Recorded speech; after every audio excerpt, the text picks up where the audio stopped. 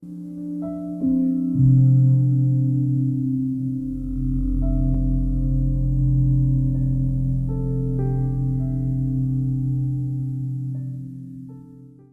what's GNU plus Linux? In 1984, I began developing an operating system, which is a free software replacement for Unix. Now, Unix in 1984 had hundreds of components.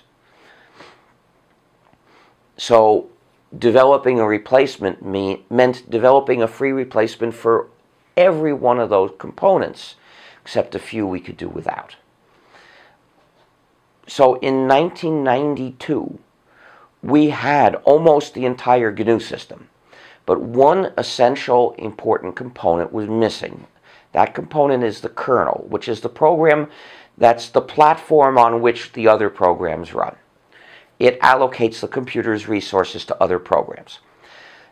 So in 1992, Mr. Torvalds, who had written a proprietary kernel called Linux, liberated it.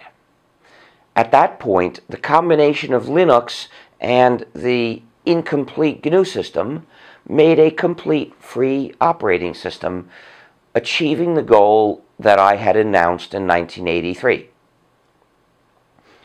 So the result was a system that was basically GNU, but also contains Linux.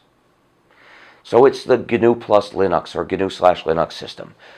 You'll find that most people erroneously call the whole thing Linux, which means they're giving us no credit for our work.